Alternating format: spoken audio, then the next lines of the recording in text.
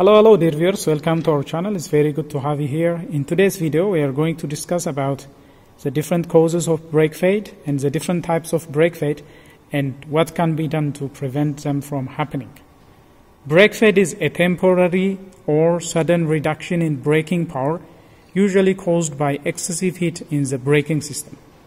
If there is excessive heat built up in the braking system from repeated braking or from high load braking or from high speed braking, then the braking performance will gradually reduce. So if there is a sudden reduction in braking power, we say that is a brake fade. Now what could be the cause of a brake fade? In order to discuss the cause of a brake fade, first let's summarize the operating principle of a brake. This is a drum brake. Usually brake fade happens on the drum brake types, and when drum brake is operated, this is a wheel cylinder. Hydraulic pressure will be introduced in between these pistons. See, when brake pedal is applied, hydraulic pressure will force this piston to this side. It will force this piston to this side. What will that do? That will force this brake shoe onto the rotating drum. Drum will be rotating in such a manner. So when brakes are applied, the hydraulic pressure will force this wheel cylinder piston to push the wheel cylinder outwards, forcing the brake shoe to be depressed hard against the rotating drum. This will cause friction to occur between the brake drum and the lining material. That will gradually reduce the vehicle speed because the mechanical energy that is on the brake drum will be transferred to heat energy as a result of friction between the brake lining and the brake drum. Now what happens is, when there is a very excessive frequent use of brakes, that will overheat the braking system components. So when there is continuous and excessive braking, repeated braking will build up heat. When there is excessive heat that is produced as a result of excessive braking or repeated braking, that will be the number one cause of brake fade. Now what will happen when the temperature in this environment increases rapidly? There are three things that can happen. Number one, the drums, they tend to expand outwards. Now because of their circular nature, when temperature increases and when there is excessive temperature fed to the drum tends to expand outward. What will that do?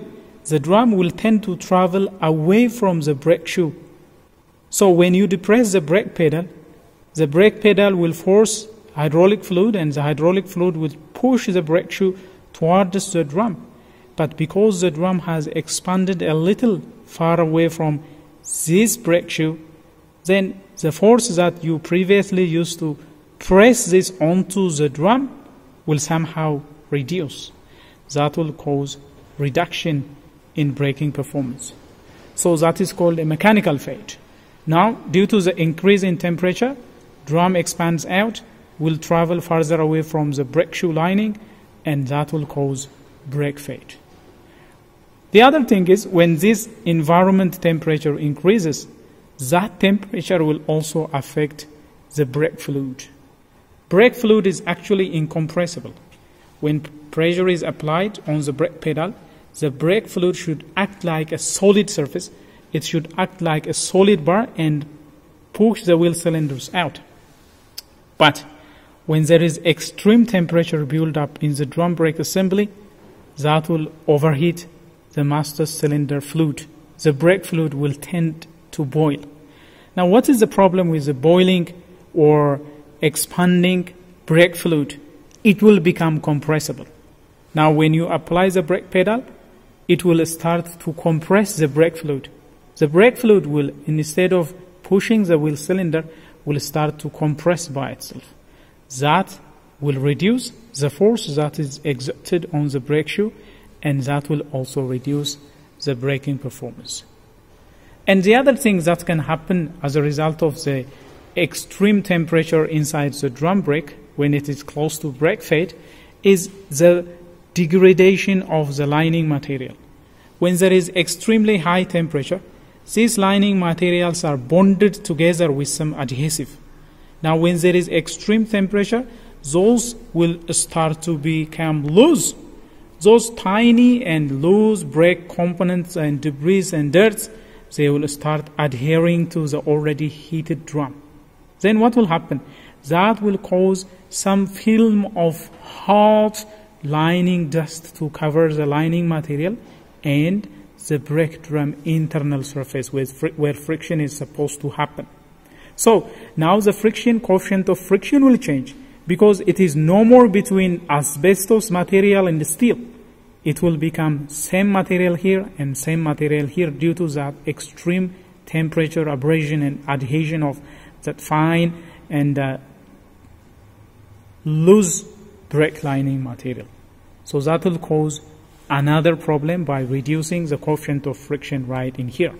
So excessive heat buildup in the braking system will cause brake fade. Another cause of a brake fade is water entrance into the system. If your vehicle is very recently being driven in a wet environment and if somehow water is admitted into the brake system, that will cause the brake drum and the lining to become wet. Now, usually these brakes are operated in a dry friction principle. If water is admitted into the system, that will change the coefficient of friction happening between the brake lining and the brake drum, and that will reduce the braking performance of your vehicle. So another cause of a brake fade is water entrance into the brake system. Now, how can a brake fade be prevented? The number one cause of brake fade, as we have previously mentioned, is excessive use of the brakes. Try to avoid excessive braking. Try shifting down. By shifting your vehicle to first gear and second gear, you can reduce the load on the brake.